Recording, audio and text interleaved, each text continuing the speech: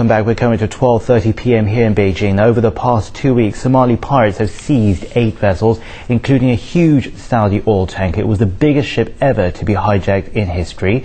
A surge in piracy is hampering trade and security, and the international community is now discussing how to tackle what was once a problem and is now a crisis. Zhang Yajing reports. Commenting on the ongoing piracy near Somalia, the head of U.S. Africa Command, or AFRICOM, says international operations are being conducted in the Gulf of Aden.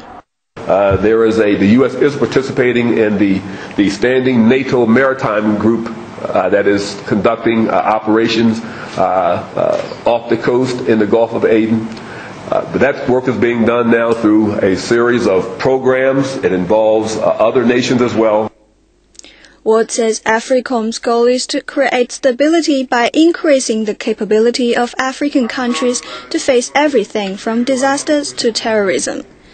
Kenya has invited its major trading partners to an international conference on fighting piracy. Kenya's foreign minister urges leaders at the meeting to act immediately. Major trading countries, India, Malaysia, China, your vessels are in danger.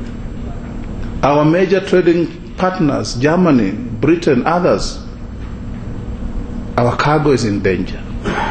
We must act now and not tomorrow.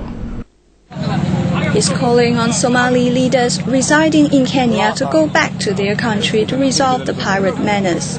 He also reiterates that Kenya will not pay any ransom to pirates to set free the Saudi ship captured last week. He says such payments only embolden the pirates. Meanwhile, a member of parliament for the transitional federal government of Somalia is calling for international assistance in its fight against pirates. The world will, go a deep depression. So it's the interest of the global world to save Somalia and fight with the pirates. That's the best way we can reach, because they are also very dangerous for the environment. Saudi Arabia says it will not negotiate with pirates, and an Islamic group in Somalia says it will fight the pirates to free the Saudi supertanker. Zhang Yajing, CCTV.